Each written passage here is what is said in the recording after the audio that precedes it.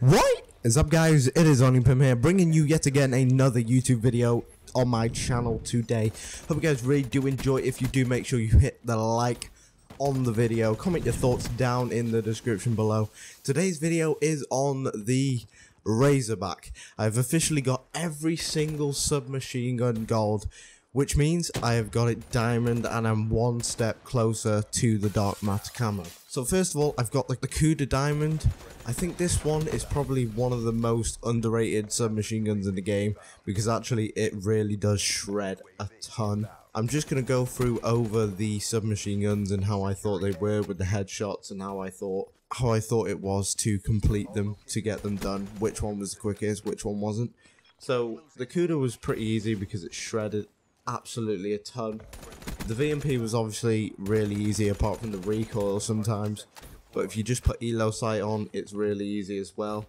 The Weevil, one of my favorite guns, so that wasn't difficult whatsoever. I pretty much did that already. The Vesper was difficult, very, very difficult because of the extreme fire rate on the gun and not a lot of damage. So obviously when you're shooting people from longer range, with obviously the other submachine guns, you could probably do it across the map, but with this one, it all had to be up close range and personal, so that one was probably one of the most difficult ones to do. Then the Pharaoh was quite easy because obviously it's a 3-burst gun.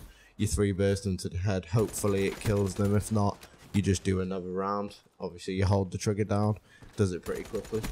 And to be honest, the Razorback was probably one of my most difficult ones. I know this is a Razorback video, but this is the only submachine gun I had to go on hardcore for because literally wouldn't kill anyone in core. It was terrible. This is the reason why this gameplay is hardcore gameplay, because some guns you do have to do in hardcore because it is literally impossible to get any headshots at all in core. So the Razorback was definitely the one I had to do in hardcore, which wasn't the most fun, but I suppose I had to deal with it just to grind out to get the submachine guns gold so I could have them all diamond.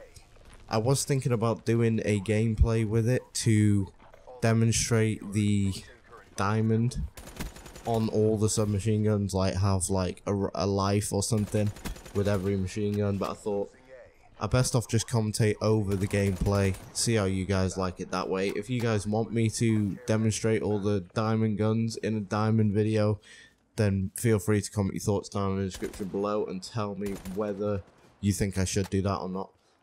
Not really too sure, but I've got to smash out a prestige video. I've nearly prestige twice, or I have prestige twice since I last was on the on YouTube and posted it. So, which was probably about 3 or 4 days ago. So obviously the double weapon XP has been since then. That's pretty much it for the submachine guns. The next guns I started was the shotguns, and I've actually got them diamond as well. So you'll be looking at a shotgun diamond video within the next day or two also. As well, I've done the knife. The knife was pretty hard to do as well, but that'll be in another video. So guys, if you like this video today, make sure you hit that thumbs up, comment your thoughts of the video down below.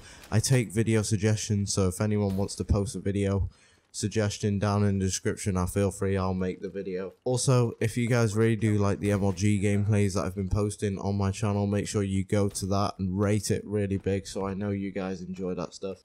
The next videos I'll be putting out will be the sniper rifle, so if you guys enjoy, make sure you show your support on the channel, subscribe for more Call of Duty videos, and this has been Only Pim. I'm out. Peace.